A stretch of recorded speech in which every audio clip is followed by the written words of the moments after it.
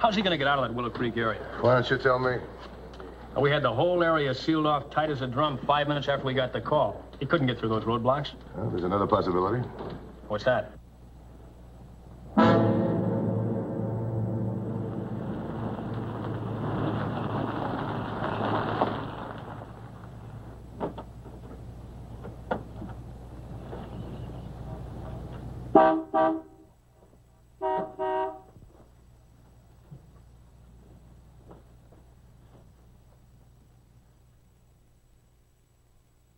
Hi.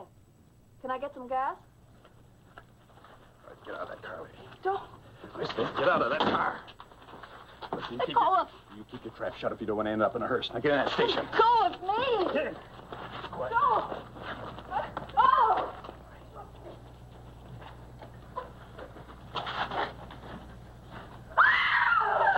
I want you to get one thing about straight, lady. There'd be 2 dead bodies in the station if I wasn't short of bullets, so you consider yourself lucky. Simpson, did you check out the roadblocks? All negative. What about that report from 3220? He picked up a stolen car, but Nolan Wilbur was not one of the occupants. Well, keep after him. Pull in a few more units and establish secondary blocks in case he tries to get around that main block on foot. Right. You don't have to tie it so tight. Just want to make sure you don't go taking any walks.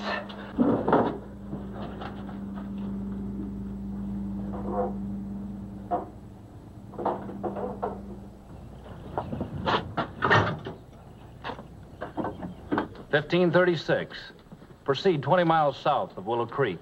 Rendezvous with 1612 to form secondary roadblock.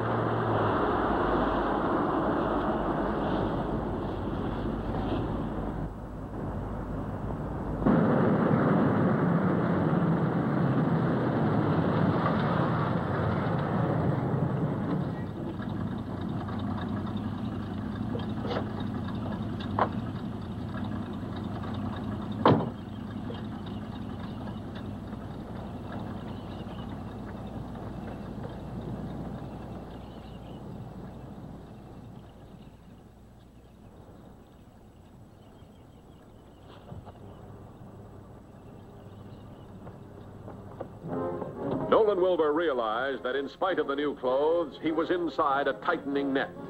He knew the road ahead was blocked. The road behind would lead to capture. His only hope was the hills, which might give safety, but which would certainly present new problems of survival.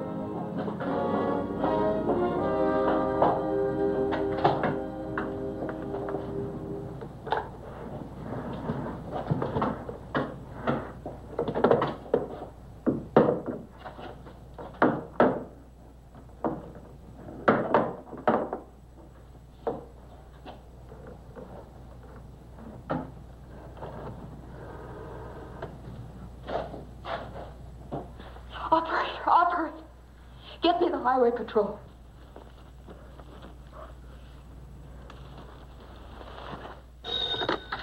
Highway Patrol, Simpson. Hold on just a minute. Mr. Matthews, you better take this. Possible victim of Nolan Wilbur. Thanks. It's Matthews. There's a man here. I think he's dead. All right. Take it easy, lady.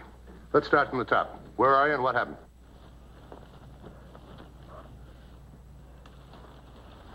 All right, ma'am, now don't you worry. We'll have an officer out there right away. Yeah, thank you. Get your gear. 15 minutes ago, Wilbur left the service station on 104. That's just south of our roadblock. He was driving a blue convertible.